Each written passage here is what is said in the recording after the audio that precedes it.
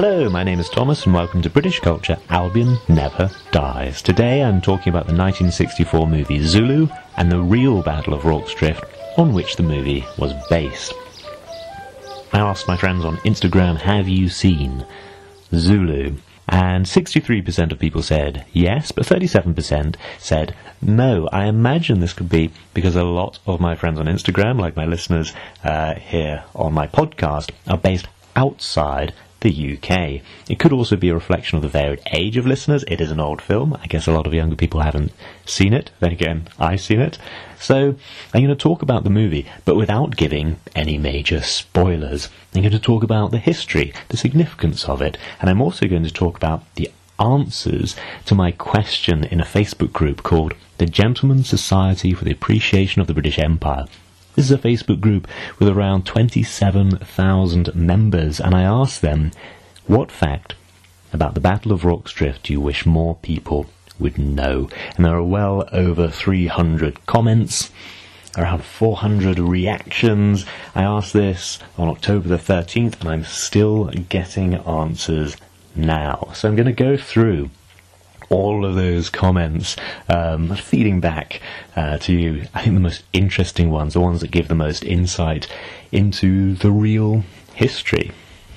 So, as part of that discussion, there were two published authors who contacted me, Neil Thornton, who wrote Rorke's Drift, A New Perspective, and Kevin Brazier, who wrote Victoria Crosses of the Zulu and Boer Wars. So, perhaps you can check out those two authors. As I put this together, I was already looking at three pretty solid books. Once again, I'm using the general, reliable, very solid book, The Rise and Fall of the British Empire by Lawrence James, to give a bit of context. For a bit of whimsy, I was looking at Pax Britannica by James or Jan Morris. And for a deep dive into the Zulu War, I looked at Rorke's Drift by Adrian Greaves, which covers not just the battle, but goes deep into Zulu culture, Boer culture, and so on. And of course, the essential viewing is Zulu, but you can listen to this podcast after watching the film or before. And as I said, I've been helped enormously by the commenters in the Gentlemen's Facebook group, of course. I'll use family names only, as not everyone wishes to be named in a podcast and hunted down. You can join the group yourself and then reach out to whoever you want to.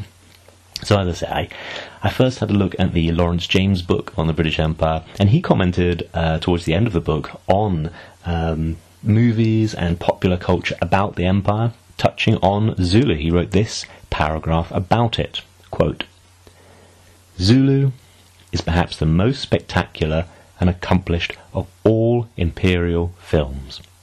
It tells the story of a, quote, glorious, unquote, episode of imperial history, the defence of Rorke's Drift during the Zulu War. But the theme is the grit shown by ordinary men in extraordinary circumstances. The battle is stripped of its romance, and the audience watches the collision between brave men, black and white, who are thrown against each other for reasons neither attempts to understand. The mood is fatalistic. We are here because there's no one else, comments the colour sergeant. He fights like everyone else to save the lives of his comrades. No one mentions Queen or country." Just from that one paragraph, I had 5 questions. 1, what is Rorke's Drift? 2, who are the Zulus? 3, why did we have a war? 4, why is the battle so famous? And 5, what's so special about the film? So, I'll work through them. The first question, what is Rorke's Drift? It's a river crossing, the drift of the river. It's in southern Africa, now in South Africa. The closest town is Newcastle, South Africa. It's one of the few crossing points on the Buffalo River, which at the time of the battle, 1879, it formed the border between Zululand and British-controlled Natal. It was a river crossing safe for wagons. That was its significance, one of a very small number of good crossing points. It had been settled by James Rorke, who set up a supply shop there in 1849. What I find interesting is the Zulu name for Rorke's Drift. They called it Kwajimu. Kwa, meaning of, and Jimu, meaning Jimmy.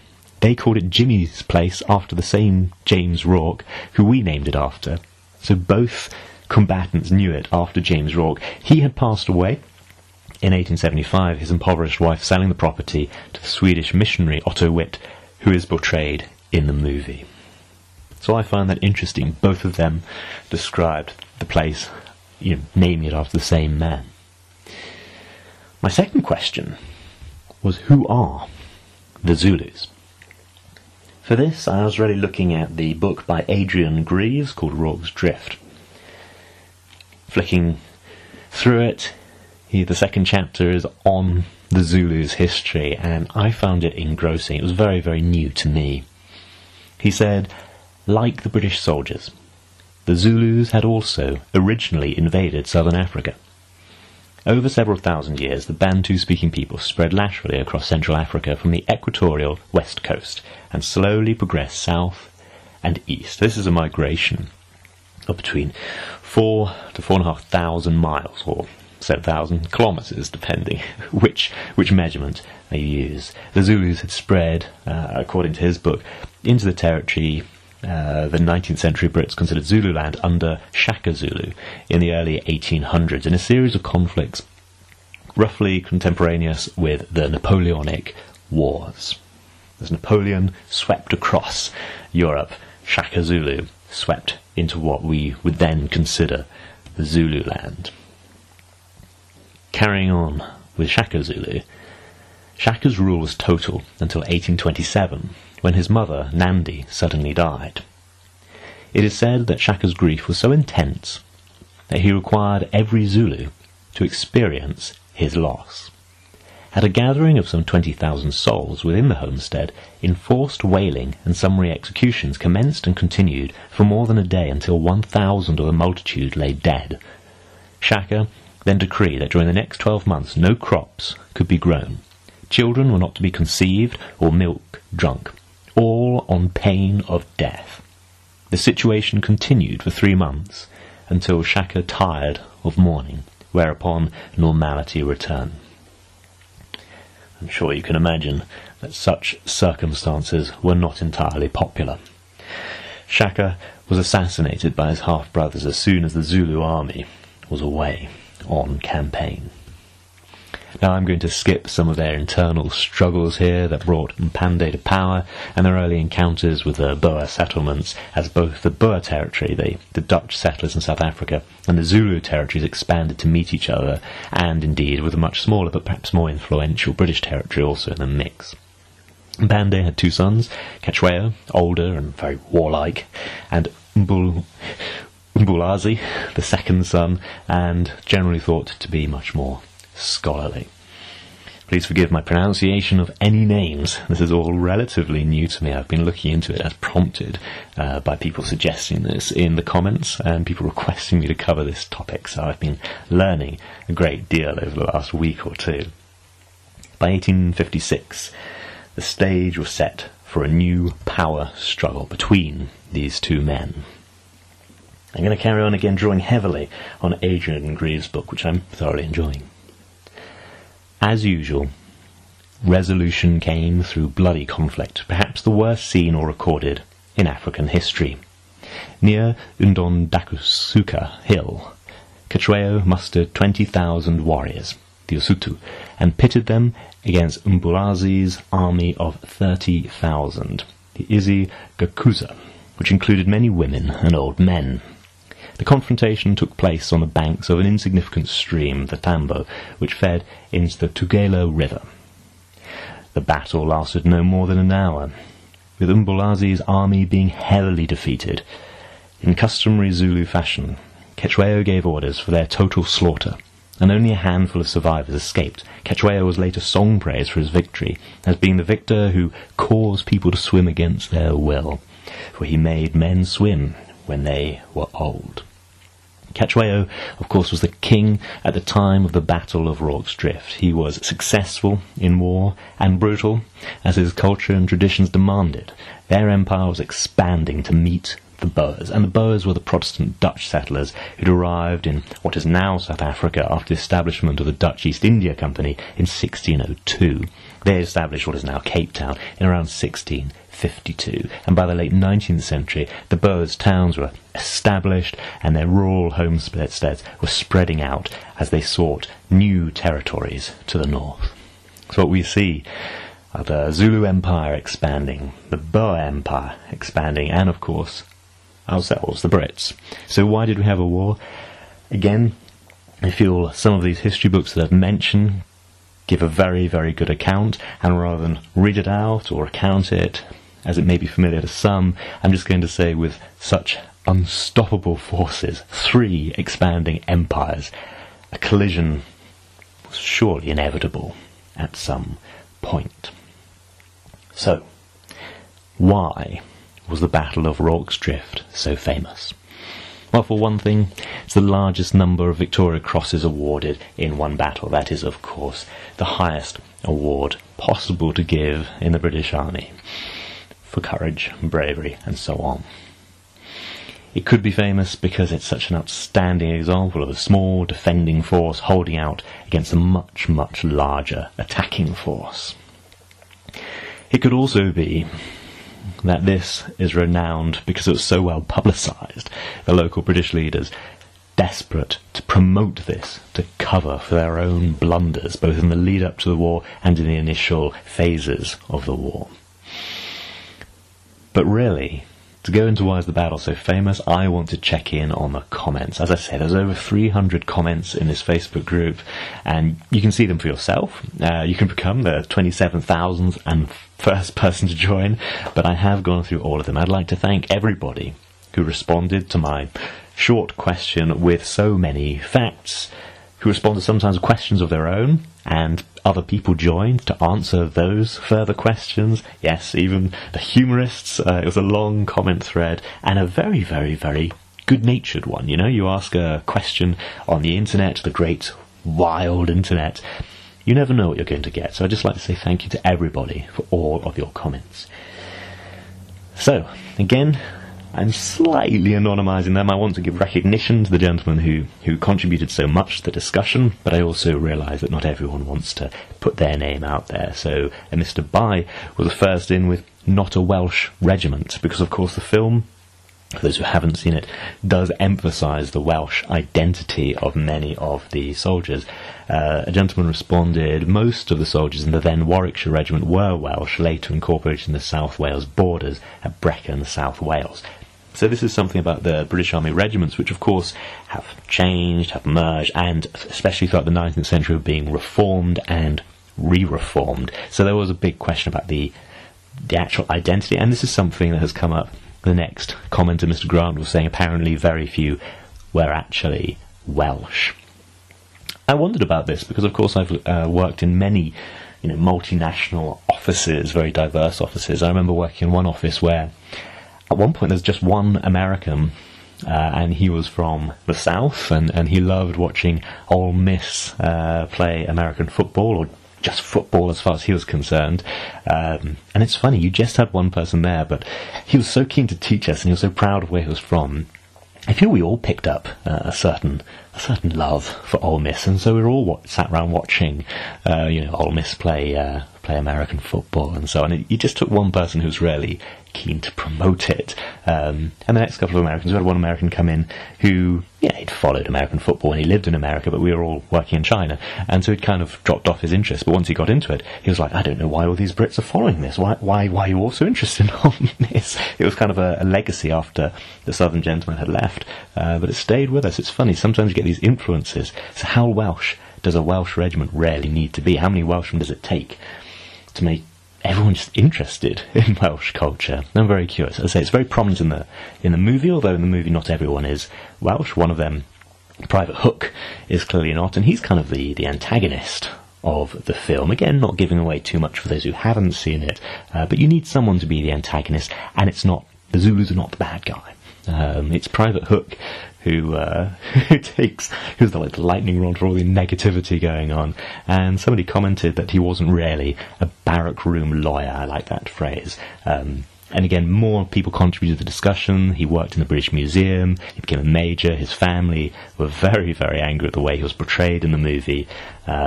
one person saying it makes a person wonder why they would portray someone like Hook. There's so many men. Any of them could potentially have been the antagonist. But apparently he was a very, very good God-fearing teetotaler. Again, more people commented as I go through the comments that the people at Rorke's Drift were not all Welsh. And someone else commented that actually quite a lot enlisted, I think most enlisted in Wrexham in North Wales. And yet, someone else comments, but many more of them were Englishmen. One chap saying, I'm just amazed they managed to get it all on video. And one that really captured my interest, Colour Sergeant Bourne wasn't tall. Apparently he was quite small and thin.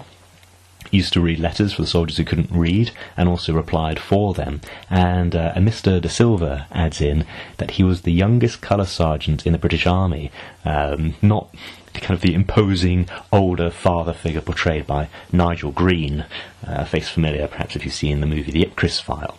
So I found that really interesting. Bourne was only in his mid-20s. Someone actually gives the height. He was 5'2", aged just 24, the youngest man to hold the rank of colour sergeant in the British Army. He served in World War I and was the last surviving defender at Rorke's Drift, dying in 1945, the day after Germany surrendered. So I looked at that and thought, there's a future podcast episode. There's something I feel for all of us to look into. Colour Sergeant Frank Bourne. Apparently there's a good video on YouTube from the History Guy about him, and one of the commenters has even visited his grave at Elmer End Cemetery. There's also a blue plaque for him in Beckenham. His Victoria Cross is at the Imperial War Museum along with Chards, apparently. An amazing collection. A couple of the guys started talking about Sir Harry Flashman from the Flashman series of novels. I'm going to leave that for a later point. One fella said Bromhead, one of the characters portrayed in the movie, was in reality deaf as a post.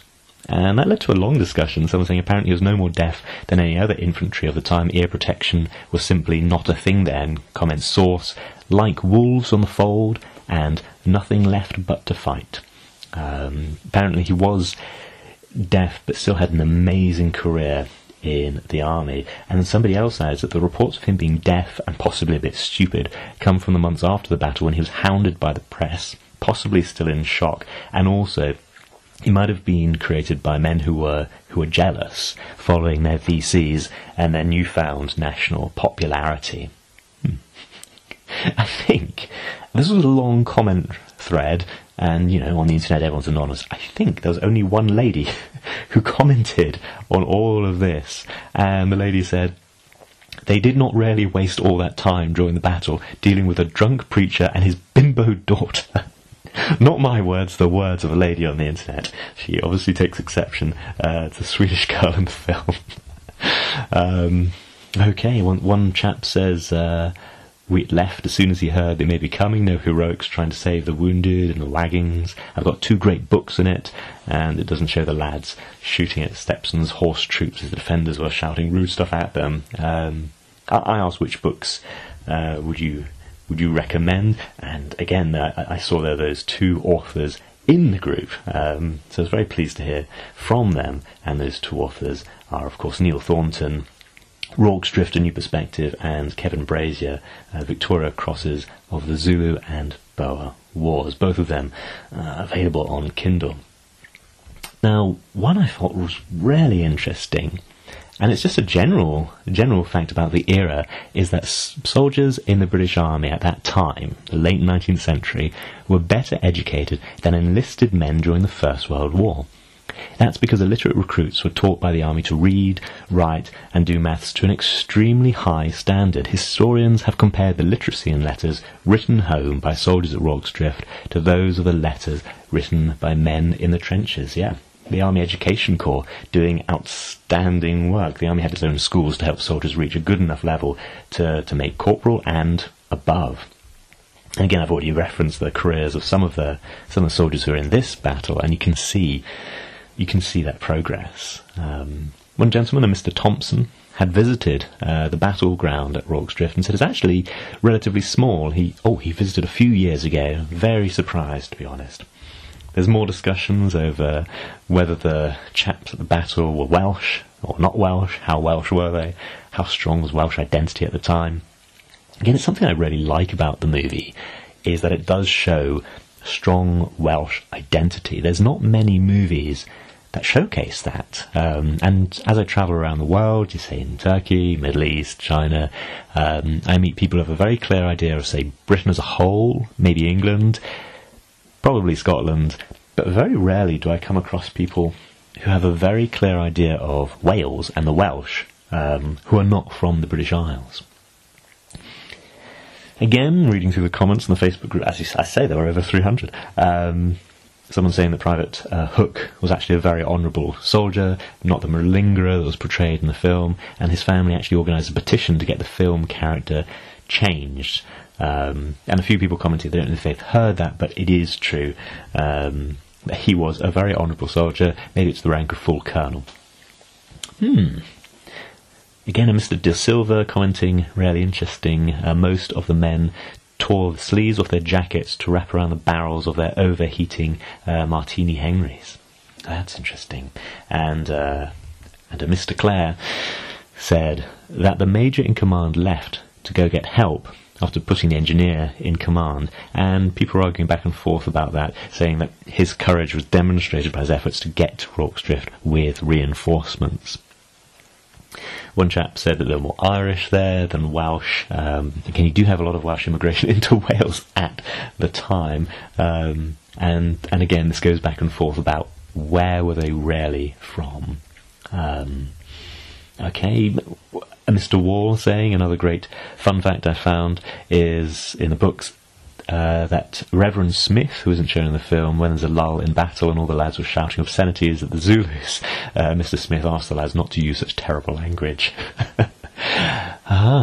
There's a minor role in the film, a Commissionary Dalton. Apparently he played a key role in organising the defence, and he was in fact an experienced soldier.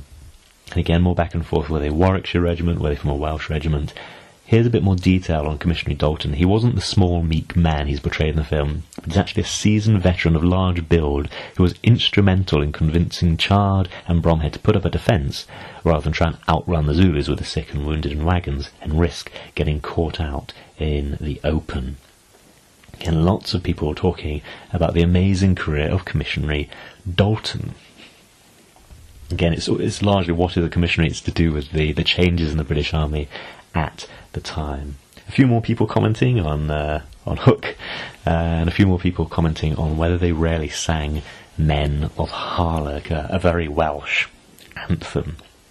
But actually on the film itself, Mr. Heaton commented that Cain went to audition for the part of Hook, but didn't get it. The director thought he looked posh and asked if he could talk posh and ride a horse, and Cain said he could, until they started filming, and they would have sacked him, but Stanley Baker, who was originally, the real star of it, stuck up for him, and so they used a double for the riding shots and coached his posh accent. It's all in his autobiography, apparently. His autobiography is really interesting. Of course, Michael Caine spotted his wife in a coffee advert, tracked her down, married her, so on and so on. Is also, as Mr. Anderson pointed out, Michael Caine is, in fact, a combat veteran of the Korean War, and in his book he recounts defending a position at night when it was attacked in Korea, and they let loose with machine guns at dawn, expecting to see hundreds of dead Chinese, but either they'd all been collected or they never shot any. A bit more on that later. One chap just asked a question. As I say, so many really interesting things were being said in the comment group. One chap, Mr. Robbins, asked, is there any memorial of any kind to the Zulu warriors who fought there? And Kevin Brazier, I'm going to name him because he's an author I've mentioned, he said, yes, there's one at Rorke's Drift, and one at Isandlwana, which is the battle we see at the very, very beginning of the film, so no spoilers there. Yeah, Mr. Needham comments that it was a night action. More people commenting, was it really Welsh? Yes or no? One chap said, I'd like the world to know that Zulu is a rubbish film. So, for the interest of balance, I thought I'd read that one out, and someone commenting, ooh, you contrarian. Yeah. Mr. McCann said, like all military encounters, there's much to glorify as well as vilify. The best thing is to state what happened and leave political views aside. Good. Okay. And again, lots of comments about whether they might have sung Men of Harlech. I'm really interested in that. It is a very traditional Welsh song, and some people are arguing that it was written afterwards. The version they sing in the film, I believe, is unique to the film. There are a few different versions of this song out there, but of course, writing down music is actually a relatively modern thing. When a song is invented, it's actually quite hard to work out. Why would you write down a song? Generally, you might have the words written down, and the words, I believe, are quite odd, but when to write down a tune, well, it's only when you're introducing it to someone who doesn't know it, and before the age of everyone moving around. Why would you write it down? So often you see it's in the 19th century that we have a lot of tunes written down for the first time. Is that because there's a phenomenal breakthrough in music composure? Well, it's because people are moving out from the villages into cities, and desperate not to lose what they had known, what they'd grown up with, what their fathers had grown up with, and so on and so on. Now they're in the big city, it might get lost, and so you get people suddenly writing all this down in the Industrial Revolution, which previously hadn't been necessary. It certainly takes a lot to write down a tune and then distribute it, especially before the printing press kind of improves to its current point. So you have kind of copyists who are very well educated and very expensive, so you don't do it a whole load of tunes. So how old is that song? I think is something you could go on a real deep dive into and never quite come to a very satisfactory answer.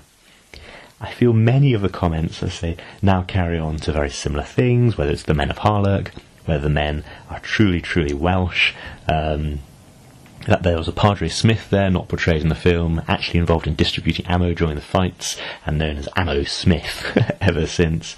That the Zulu Impi who attacked were unbloodied, and they attacked so that they could take wives. And the book, again, I'm really drawing on Adrian Greaves because that's really what I've been delving into. Talks about how marriage was not marriage as we might conceive of it in the Western world, one man, one woman, but it's really the ability to establish a homestead with many wives and cattle and so on. It was restricting marriage was all part of restricting the growth of the Zulu Empire, which was a warrior empire. Quite a lot of comments saying, don't throw those bleeding spears at me. Michael Caine didn't really say that. Apparently it comes from a series of comedy troupes. Lots of people do impressions of Michael Caine. And then there's, again, more and more comments over how Welsh were they. But there's one person saying, because we've had a lot about Hook, that officers didn't really dress like Michael Caine's character in the film. But of course, that's dramatic license. You show the extremes. You show the posh officer dressing up much more than he really would, and you show one of the soldiers being much more antagonistic than he really could have been. Somebody else commented that Frank Bourne was 5'10", so getting a different height for him. But yes, anyway, it is. It's all dramatics. It's all a thoroughly good film. I do like this comment. What would you like people to know about Battle of Rorke's Drift? And somebody just said that it happened. And one gentleman, Mr. Deziki, asked, so what is a drift? And again, it's that part of the river where you can cross. Okay, I think that's most of the comments kind of taking place. An interesting one from Mr. Sheeham, who said, the only casualties sustained by the British were from rifle fire. I haven't got to that bit of the book yet, but I do find that a really interesting thing about the battle. Again, a few people commenting on the small size of the battlefield. Kevin Brazier commenting, the Zulus call it Jim's place. Yeah, Kwajimu, I do love that. That the Battle of Isendawana, the day before the Zulu attack on Rorke's Drift, was the worst day in British military history up to that point. The Victoria government needed a good news day, and Rorke's Drift was certainly it. Perhaps a few people commented, this is a very, very general comment on war films, that those who took part in the real battle were very, very young. The actors were always in their late 20s, 30s, and a couple of them in their 40s. In reality, most of them were in their late teens, and that's common really across a lot of war films. Mr. Stoller said not strictly Rorke's Drift, but I do find this interesting, that the filming crew weren't allowed to pay the Zulu extras, so they were gifted the cows instead. Of course, it was filmed in 1960s apartheid South Africa. And perhaps the final word to a Mr. Carter who said, all warriors, both sides. And I really like the generosity of that comment, and I feel it's very much in spirit with the film. So I've gone through most of my questions except what's so special about the film. Lawrence James said Zulu is perhaps the most spectacular and accomplished of all Imperial films. Again, partly, I feel the Welshman never yield aspect does make it special. How many movies celebrate Welsh culture? A huge part of it for me is the music. The music by John Barry, yes, of Bourne soundtrack fame. I was surprised to read that the film, at 138 minutes, the original soundtrack is only about 20 minutes, but talk about impactful music. I feel if you watch this for the first time, and again going off my Instagram, a lot of people will be watching this for the first time, this is music that will stay with you. Don't listen to it out of context, listen to it with the movie, and I think you'll be as struck as I am by it. And of course a huge part of it was the location. They filmed the movie at Rorke's Drift, in what was then apartheid South Africa. The Zulu King, of course, is played by the Zulu King. And although Stanley Baker was largely responsible for having the film made in the first place, it becomes really the first film with Michael Caine as the real star of it, and most of the DVDs available, most of the film posters you see now emphasise Michael Caine's role. And of course he had served with, I think, the Fusiliers, born of course 1933, Maurice Micklethwait, better known as Sir Michael Caine. He began his national service with the British Army in 1952, and a year into his national service, Caine was given the option of either completing 2 further years standard national service or completing only 1 year of active service in Korea. And Caine chose to do the latter, set sail from Liverpool to the East Asian Theatre on the Empire Hallidale.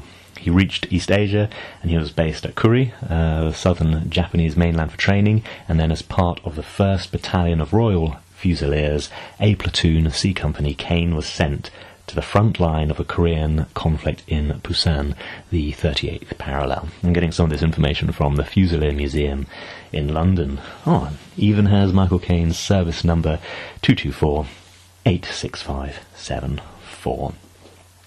In an interview with the Daily Mail in 1987, Caine recounted some of his experiences while serving in the Korean War, and he said there was attack after attack. You would find their bodies in groups of 4, commenting on the human wave tactics employed by the enemy, which involved sending groups of soldiers sharing just a single weapon, in the hope that one of them would reach the enemy and be able to fire it, perhaps in some way similar to the movie Zulu. Caine's national service was concluded by marching out of the Tower of London to the regimental march whilst wearing demobilisation clothes. Later, Michael Caine would draw on his military experiences in films such as A Hill in Korea, which tells the story of a group of British soldiers being cut off by Chinese forces. I happened to have a little look at the section Famous Fusiliers, just to see who he might have served with, and the Cray twins, the famous gangsters, were born in the same year as Caine and served in the same regiment, and indeed Michael Caine in interviews has confirmed that he did know them. Rather before his time, David Ben-Gurion served with the Fusiliers during the First World War. Of course, he fought for the British Empire in Palestine and would later become the first Prime Minister of Israel. So that is my shallow dive into Zulu and the real story of Rorke's Drift. Thank you to everybody who commented, responded, and has sent me to fun facts. If you haven't seen it, then I hope this has been enough to give a bit of background to it, a bit of the real story, but also not too much spoilers for the film, that you can watch it afresh and enjoy it. If you have any comments or any facts that you feel I should have covered that I didn't, please do contact me. You can find me on Instagram at Fleming Never Dies. I'm now active in this Gentleman's Appreciation for the British Empire, a kind of history group, say 27,000 people, and all very friendly and well informed. The next episode is going to be all about The Man Who Would Be King, another Michael Caine classic, which is also kind of set in the British Empire, at least the beginning is. And again, please do contact me with what should be this 3rd instalment as I look into well, I was starting to look into Michael Caine season, but I've been pulled into this kind of history of the British Empire. So again, thank you so much to everyone who's contacted me. I hope you enjoyed it, and if you watch the movie Zulu, let me know. Let me know what you think, and let me know if you enjoyed it. I hope you enjoyed this podcast. Thank you very much. Goodbye.